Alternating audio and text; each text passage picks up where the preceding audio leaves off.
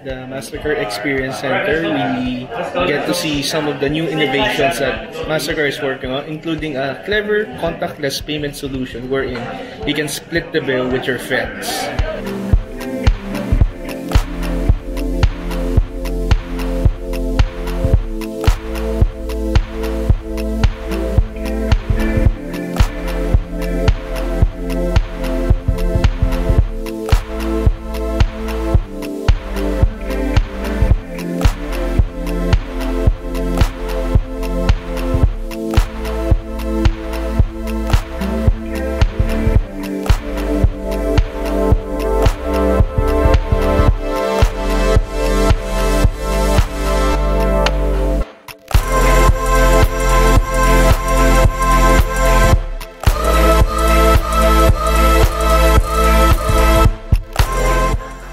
At the Mastercard office in Singapore includes a live pitching session where we check out the startups pitching their ideas to potential investors in hopes that their ideas will be picked up and be funded later on and make their ideas turn into reality.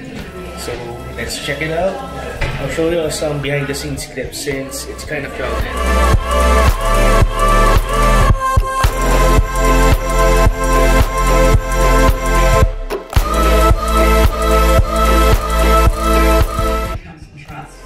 We have to have trusted partners as a startup, and also the large organisations need to find startups who they can trust as well. So that comes down to reputation as well. My startup has got four co-founders.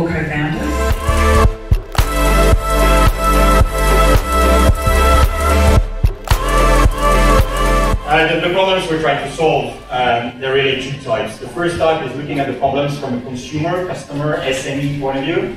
And I think it's fair to say that despite all the transactional capabilities we have online with our banks, when we use mobile banking, internet banking, there's actually very little value to truly help us improve our finances.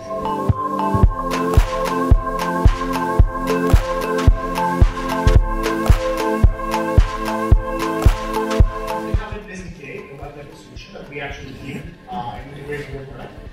This becomes the native keyword of the OS. The keyword understands what other people are chatting. So these people are talking about Puehse. The keyword understands, it gives you context, it gives you reviews, it gives you rich content. You can use it necessarily in every messaging app that you work with, and then you can actually purchase in my tickets using the merchant rails or the bank rails, either account or payment, card payment. So it's very straightforward. It's good.